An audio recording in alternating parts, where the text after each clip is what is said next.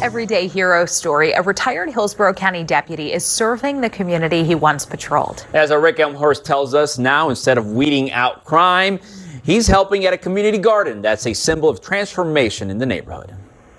Leon Paige is heading into the Harvest Hope Community Garden just off Fletcher Avenue to prepare for some new plantings. Well, we're getting rid of some dead plants, getting ready to plant some new ones in here. And once we get the dead plants out, we're going to turn the soil over to get some air in it. Paige really enjoys volunteering here each Friday. No surprise about that. He grew up doing this kind of work at his grandparents' place in Alabama. My grandparents had every kind of farm you can imagine.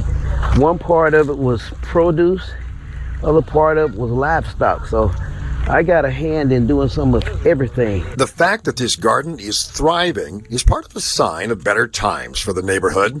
Back in the late 90s to mid-2000s, Paige was a deputy working here to wrest control of the neighborhood from drug dealers. He says residents lived in fear of criminals.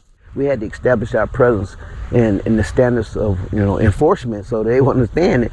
Well, we were the law, not them. Now families feel comfortable bringing kids here. Nurturing the garden is a symbol of residents getting involved in neighborhood affairs. And then you have to credit the residents.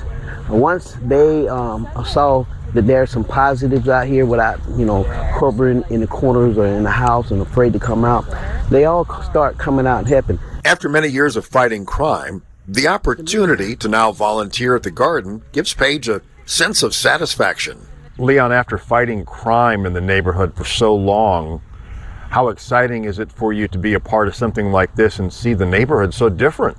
Well, you'd have to be kind of in a coma not to enjoy what's going on out here. And that's the fruit of years of dedication to a community. With today's Everyday Hero, Rick Elmhorst, Spectrum News.